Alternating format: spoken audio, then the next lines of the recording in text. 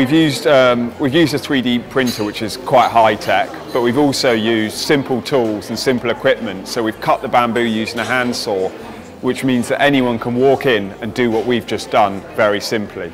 At Bamboo Bicycle Club, we believe in an open source, do-it-yourself attitude, and we believe in the future that's become more and more important. People will be able to create their own bikes at home, and we'd like that to be a sustainable way. So what we'd like people to be able to do is print out joints, or lugs as they're known in the bicycle industry, and connect them using bamboo that they're grown locally, either in your local park or in your garden. And that's what we believe could create a really good, sustainable future for bicycles. But we've done it in under 8 hours, and we've put it together very quickly, and we've ridden it.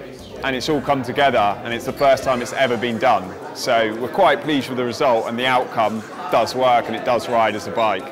And the next step is just to keep looking further at the technology and how we can improve it. It's a huge achievement. It's taken a lot of work. We've done a lot of background research on all the different technologies. We've looked at bamboo as a material and how we can manipulate it more.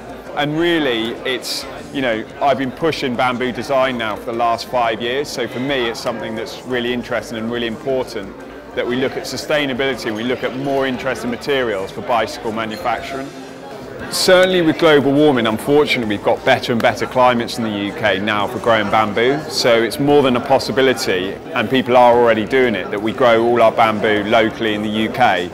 And what it will mean is, imagine when you're born, you plant a bamboo tree or plant, and within 8 years it's big enough to make a bike. So you almost, you give it as a gift, and you can create all different types of bikes in your back garden.